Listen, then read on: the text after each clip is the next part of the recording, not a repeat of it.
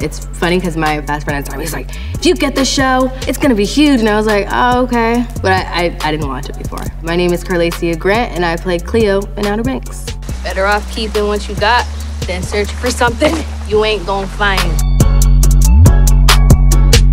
It's crazy because I wasn't even gonna audition for it. Like I sent it to some of my friends and I was like, I think this is more you than me. I guess they still didn't find the person, so they recast it again. And I sent the same tape in again. Like the next day, they were like, you're gonna be chemistry reading. The chemistry read went great. And then at the table read, they were like, you got the part. Reading the script and was like, she's walking in, first scene, you see her like spinning a knife. And like, she's like, just this bad gal. And I was like, oh yeah, I wanna play her, she's cool. Fuck, okay.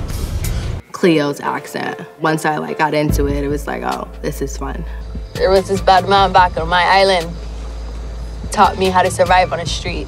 Best thief I ever seen. I mean, a true master. I fell for him. Every morning to prepare for the character, I listen to like a lot of like reggae music.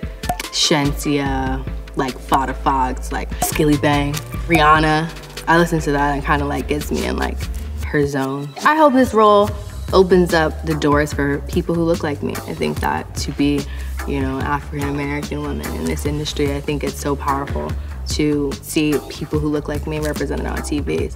Nothing happens to you, everything happens for you. It's your mindset above everything. So don't ever look at anything as a loss, just look at it like, how can this help me? And that mindset has got me through a lot of stuff.